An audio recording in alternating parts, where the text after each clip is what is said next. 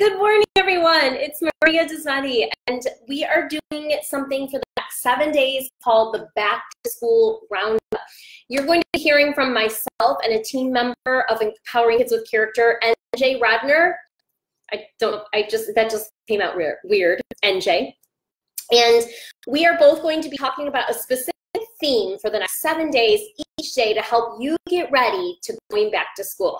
So today we're talking about clothing, and my greatest tip for you is between now and back to school, set aside a little bit of time to go through your children's drawers. Now this can be a really big undertaking, but for example, I'm not going to go through their, like swimsuits right now because we're moving into the fall season. So my main concern is, what do my children have for the fall and winter, specifically the fall, and what do they need right now? So I like to have our children are ages 5, 7, and 10. I like to have the kids sort their socks. So we will do this together. I'll put some music on. They'll go ahead and take their sock bin and they'll do matches. And any socks that don't have matches, they're going to live in my laundry room for the next week. So when I'm doing laundry, I'm going to see if we can match up those socks. Otherwise, they're getting tossed into either to use for rags or what have you, right? Or recycle them. Next, have the kids go through their own underwear. They can decide what still works, what doesn't.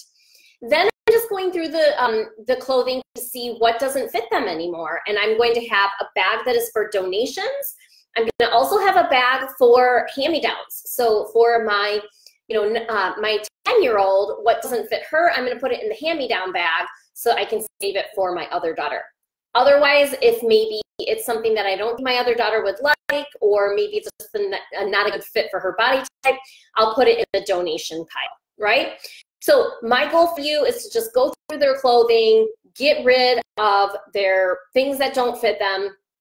And I like to take something like a set of clothing, maybe a pair of leggings and like a t-shirt and a pair of underwear and socks, put it in a gallon Ziploc baggie and stick it in your kid's backpack. And I usually do this for like kindergarten and first graders, preschool, kindergarten, and first graders, so that they have an extra set of clothing. Your teacher might actually recommend this, but your kids to have an extra set of clothing in case they have accidents at school. And when I'm talking about accidents at school, I'm not saying they wet their pants. That could be one type of accident, but more likely I'm talking about going out at recess and having fun and getting, really wet.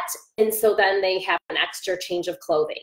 So your goal from me today is to go through your children's clothing and take out what doesn't fit them anymore and donate it, or put it in a hand-me-down pile. And you can also incorporate your children into helping you sort socks and underwear. Put an extra set of clothing in a gallon Ziploc bag for their backpacks. So each day this week, you're going to hear from NJ later on today, and she's got a really great tip for you. And then tomorrow, we're going to be talking in this back to school roundup. We will be talking about routines tomorrow.